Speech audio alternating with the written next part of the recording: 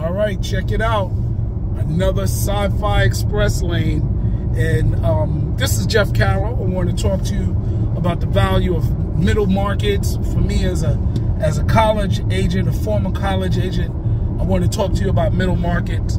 Sci-Fi Express Lane, Jeff Carroll, sci-fi writer, filmmaker, award-winning filmmakers, award-winning sci-fi man, putting in that work. And today I want to talk to you about like the middle markets. And what I mean, so today's is called the value of middle markets. And why do I say the value of middle markets? Well, because I, for 25 years of my life, was a college agent. And I got into the college agent work because I did not like the tough guy persona of dealing with club owners and promoters, fighting over money, and actually dealing with audience people. But I didn't really worry about none of the people in the audience. But it was really about, you know, dealing with the attitude of promoters and not wanting to pay you your money. Also, the middle market was a preparatory market for the big market, which is, you know, top television and film. Now, mind you, everybody can go to film, everybody can go to television, but the grooming of it is in middle markets, like the minor leagues, like the G League. And in comic books and publishing, there's something very similar. So let me lay it out on how it goes down in the comedy market first, because I think you'll understand it a little bit better, and then I'll go and explain how it is in the comic book, television, book, and film market. All right. So with comics, before Def Comedy Jam, because I go back to comedy, I'll say I have to go back to like 87. You know, 87, when I was a student programmer at my college, president of the Black Student Union. I saw comedian Bill Bellamy performing at a step show in Rutgers. He was the host, and a very funny guy. So I said, hey man, why don't you come do some comedy at my school? $300, he came and did it. After I graduated, I remember doing that. And I remember that, you know, nobody else had done it. So I was like, man, maybe I could do this for other schools, you know, thinking Black Student Unions. When I got an internship at CBS Records, which during the time that I worked there was in the transition of becoming Sony Music, all right? And I was interning in the Black Music Department, and I was developing a Black college radio promotion for them, for Sony Music.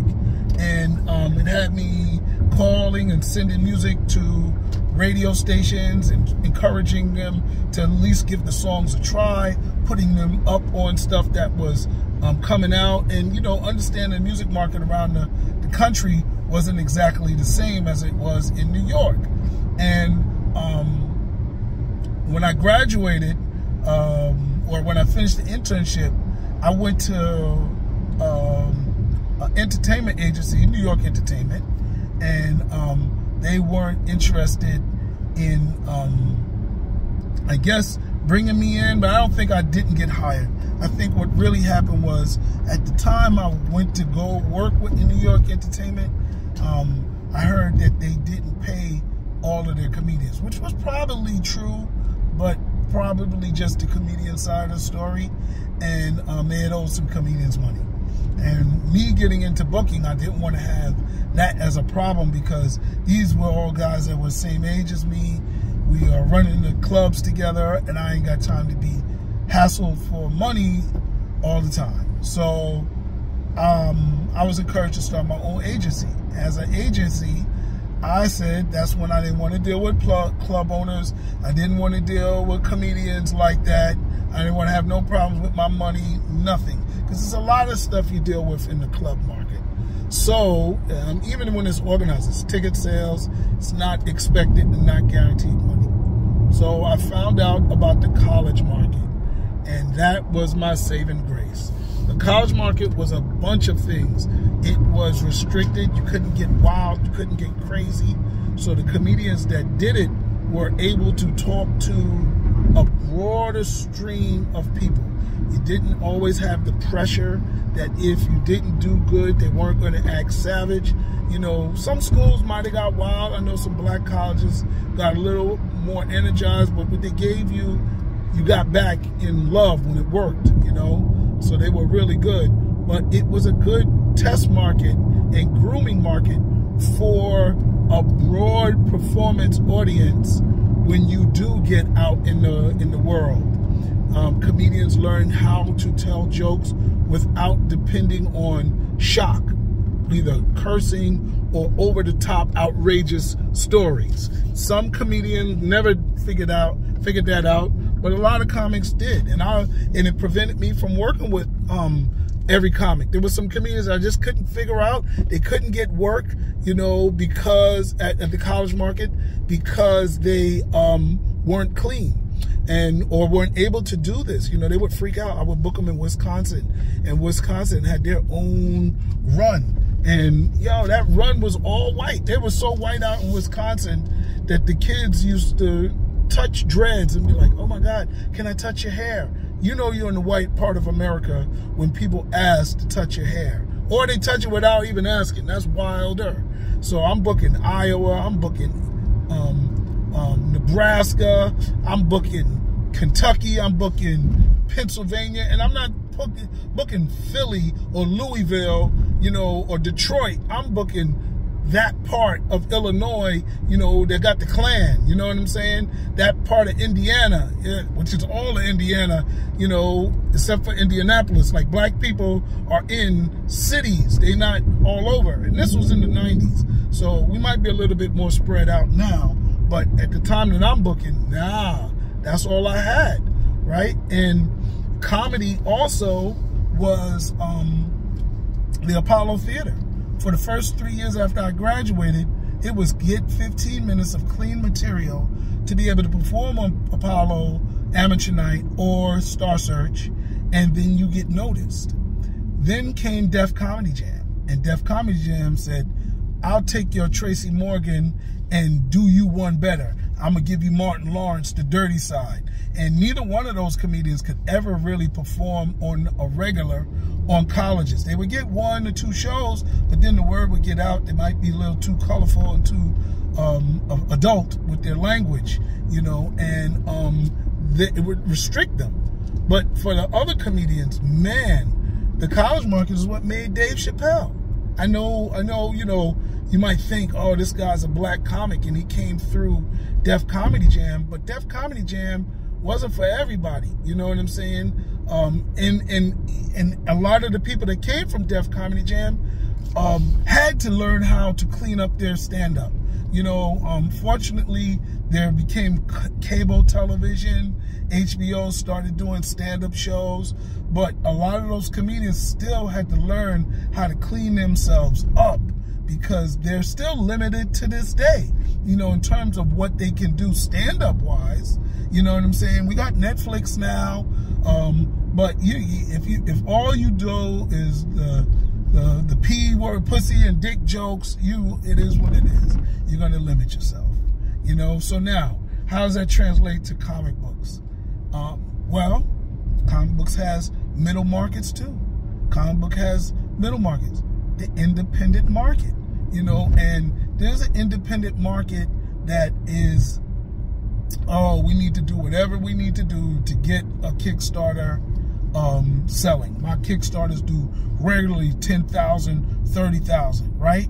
I had a guy come up to me in a comic book store and say, yeah, if it ain't got no titties on the cover, you know, I'm not, you know, running to. I like my horror comics with titties, you know. And now what are we running into? We're running into a conservative community. Where are you going to go? You know, horror, just give you an example, like if you got used to writing those type of stories, your world is now getting smaller because we have a woke culture, We have an aware culture, and those things are not as commercially viable as before. Love scenes are seen as gratuitous, right? Love scenes are of sex and all that is being dumbed down. The actresses that are in it are complaining about it. It's almost pornographic in the way that we have to get the actresses to participate in these scenes. So that's how I think the middle market really works. You know, it gives you the opportunity to hone your skills and create a reputation for certain types of comedy, or I mean certain types of comic books, certain types of storytelling, and I think that's good. And allows you to build up your own image, you know. So I don't know what else to say. I mean, there's a lot of things I like about the indie world. The indie world allows you to build up your market based on things that you, I guess, would have trouble getting approval from if you were with a publisher. Dang, I never had this on the show before. Let's see. It's going to the film festival. Sorry? I'm going to the film festival. Yes. Have you been here before? No. So, second floor parking. Okay. There's a stairwell there, and there's an elevator there. Okay. Thank you very much. And it's free? Yes, it's free, or you can give me $1 million. Thank you. Both of these open automatically when you're ready to leave. All right. Love your shirt. Enjoy. So yeah, never really had that happen before, but I'm going to a film festival. So I was driving to a film festival.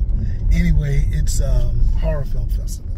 So anyway, yeah, I think that's the best thing. You know, I probably will be able to say more about this the next time we talk. You know, I'm doing things, working behind the scenes, and I'm seeing the value of this middle market in ways I never saw before, because I'm a straight up and clean guy.